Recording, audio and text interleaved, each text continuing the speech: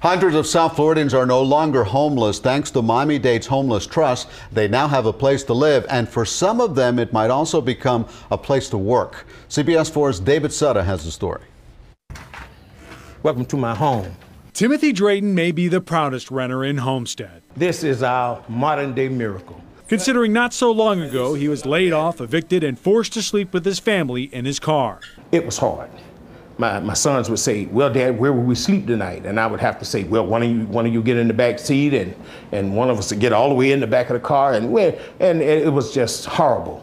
I felt less than a man. From homeless, he now has a 4-bedroom house, one of 48 families thus far living in Verde Gardens, a townhouse community dedicated to help end South Florida's homelessness.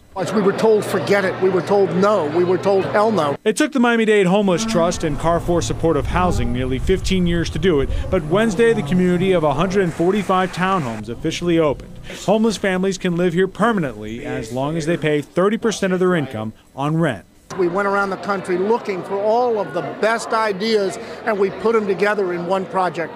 Again, no place in America has done this. This is not just homes, but a 22-acre organic farm where residents get the opportunity to work. If they like it, they can grow a business. They'd be given a plot of land that they can actually grow and grow food for their families, and also grow food that they can sell at the farmers market to generate some revenue for their families. The organic farmers market is on site as well. Profits go back into the farm, thus sustaining the entire operation.